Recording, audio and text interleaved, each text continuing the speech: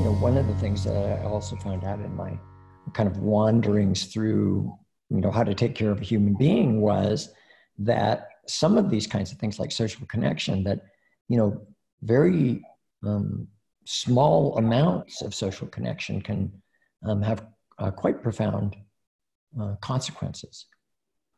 So, one thing I could do is I could describe all of these various contingencies, but that would be sort of like me describing swimming to you. You might know a lot about swimming, all the physics and fluid dynamics of swimming and, musculature involved, but you wouldn't know how to swim. And so I'll spend a little bit of time kind of talking about the kind of evolutionary basis of this, but we'll really spend a considerable bit of our time exploring firsthand the kind of ins and outs of human disconnection and connection. And so I think what people will walk away with is some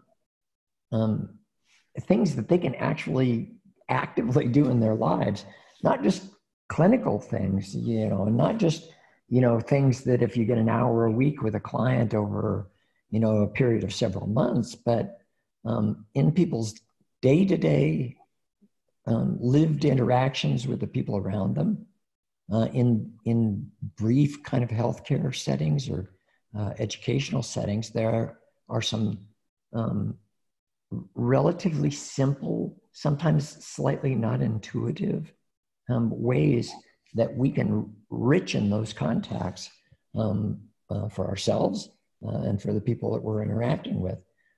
You can kind of become, I think what people can come away with it is that they can be kind of a vector, like if social goodness was a virus, they can become sort of a vector for the spread of social goodness.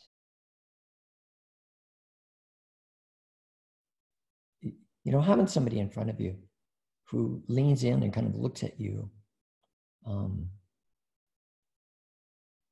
in a way, that suggests that there must be something terribly interesting to be known about you.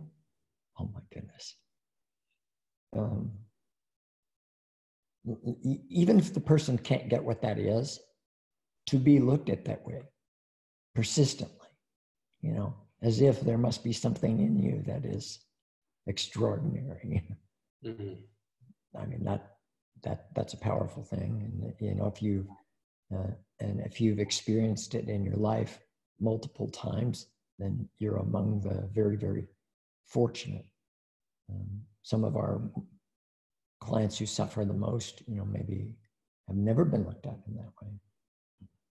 This workshop is a place where people can,